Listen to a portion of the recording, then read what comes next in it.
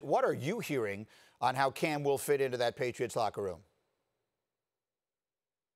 Well, Greeny, I would say veteran leaders are excited to welcome him, and really how he's going to fit in is really up to him. What I've learned covering this team is every player gets a blank slate. And when we ask this question about Corey Dillon, Randy Moss, Chad Ochocinco, Darrelle Revis, really, they come into the locker room and they get sort of the open arms treatment. It's an all-business environment, and Cam Newton put something out on his YouTube channel last night that shows he might already understand that. He had a message. He said, "Let's get to work." And one other thing was brought up to me by someone in the organization. They said in the best case scenario, he can become that alpha presence that they miss when they lose Rob Gronkowski 2 years ago, or they lose Tom Brady this year. They sort of don't have that alpha guy, and they think in the best case scenario, Cam could be that alpha presence that people can follow on game day. He certainly was the leader there in Carolina. We remember the way all the teams seemed to follow around his personality that year. They were so good. They were sort of a fun-loving group and all of that. So that's the off-the-field part, if you will. On the field, Cam is obviously a completely different quarterback than Tom Brady. Stylistically, how do you see the Patriots working their offense around him?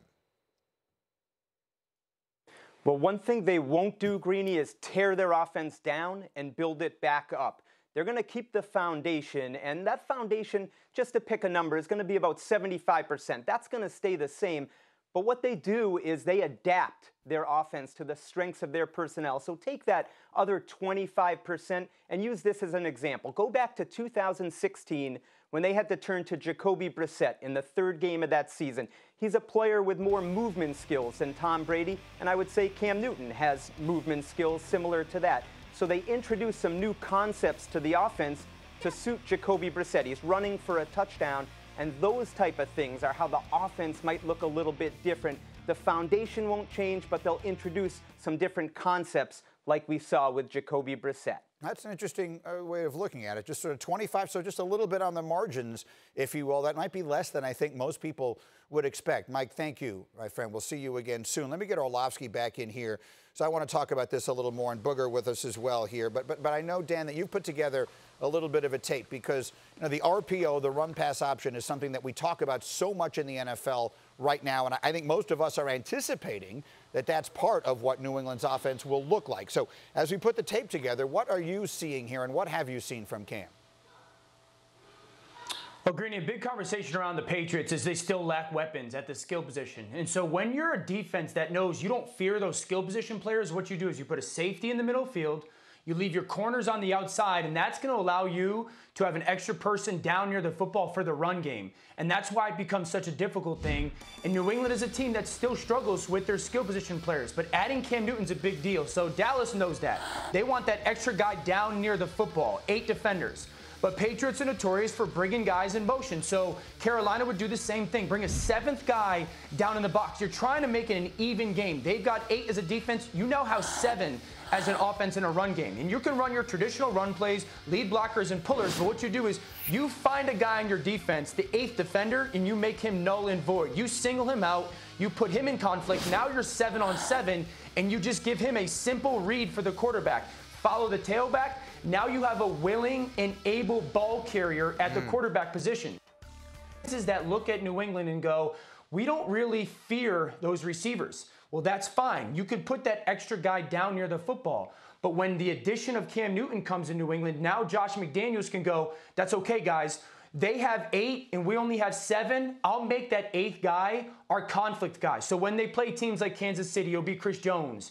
And when they play teams like the Rams, it'll be an Aaron Donald. That's why the addition of Cam Newton is going to help the skill position players, because it's going to impact the run game so much. Booger, this isn't something they were doing in the NFL nearly as much when you were playing, but you were a defensive lineman. What is that like when you're staring at that mesh point and you have to make that decision? Well, Greeny, it's basically a play. The RPO is a play designed to give the offense answers. And the offense can't be wrong, because if you play one play, I'm going to run the other. If you play the other, I'm going to run the initial play. And it is tough to defend, but that's all predicated on the threat of the quarterback run. as you heard Mike Reiss say, the Patriots are going to keep 75% of their regular offense. So this could be 25, 30% of their offense. And if you're going to major in the RPO, if you're going to go in the Kansas City, in the Baltimore type world, then your quarterback has to be a threat running the football for me as a defender to pay attention to it. Otherwise, you know what I'm going to do? When you put the football at the mesh point, I'm going to take the running back. I'm going to make the quarterback carry the football. So I think that's why when we talk about Cam's health, it's going to be imperative for him not only to be healthy, he's got to show the rest of the NFL that he's healthy and wants to run, because it's one thing to be healthy. It's another thing to put your body in harm's way play after play. Now, if Cam will show that early in the season, now that makes it a lot tougher for a defender, because now at the mesh point, I don't know who's going to keep the football. I don't know if he's giving it to the running back or the quarterback is going to keep it. So his health is paramount on what type of offensive system that Josh McDaniels implements so they can be successful. Yeah, and you're seeing there on your screen how many times Cam Newton has been hit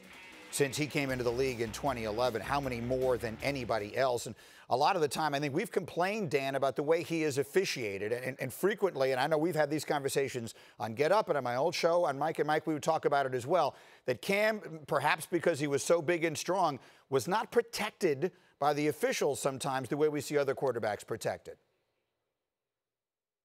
Yeah, I mean, that was the style of Cam's play. I mean, you've heard me use this phrase, Cam chose to choke on greatness rather than nibble on mediocrity. And so I certainly think that as Cam has been away football for a year because of an injury, he would have a little bit of a different mindset. We heard Mike Reiss talk about the offense is not going to be totally different. That play we drew up, everybody in the NFL has that play. Not everybody in the NFL has the ability to have the quarterback read that person and then go get 15 yards. And to Booger's point, he's got to show the willingness to run. In 2018, right, two years ago, when he having one of his better passing seasons, he was also carrying the ball about 10 times a game. Thank you for watching ESPN on YouTube. For live streaming sports and premium content, subscribe to ESPN+.